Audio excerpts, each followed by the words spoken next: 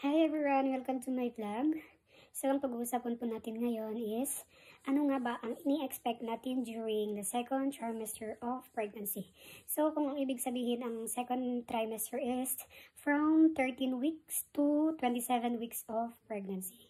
So, ayan, let's proceed to our topic. So, ito po ang mga ini-expect natin during the second trimester. For me, I can say that it's the best trimester because the morning sickness, the fatigue of the first trimester goes away or it faded away. And then, the anxiety that went in the first trimester goes away. It's like, natanggal lahat yung mga morning sickness ko. Tapos yung feeling ko is a little bit okay kasi noon sa first trimester ko talagang nagkakasakit ako. Hindi ko naiintindihan yung mga nararamdaman ko. Ayan, and then the second one is, my tummy is getting bigger and bigger. The size is really increasing and then I can feel that it's stretching my tummy. And it feels like it's too heavy for me. Even my tummy is getting heavier.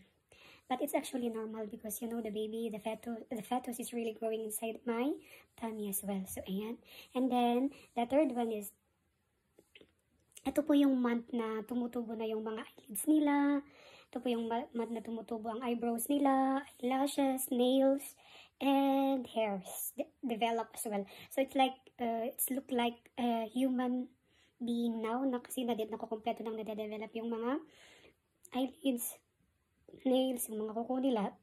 And last is actually the most exciting part for me when I feel that my tummy, when my baby is moving inside my tummy. It's like an everlasting joy. Gustong-gusto ko kasi na nararamdaman na gumagalaw siya. Tapos gustong-gusto kong pinapanood na gumagalaw yung tummy ko. It's like, alam mo yung parang hindi maanuhan na kasiyahan, yan ang talagang nagugustuhan ko sa second trimester. Kasi nafe-feel ko na siyang gumagalaw. Tapos,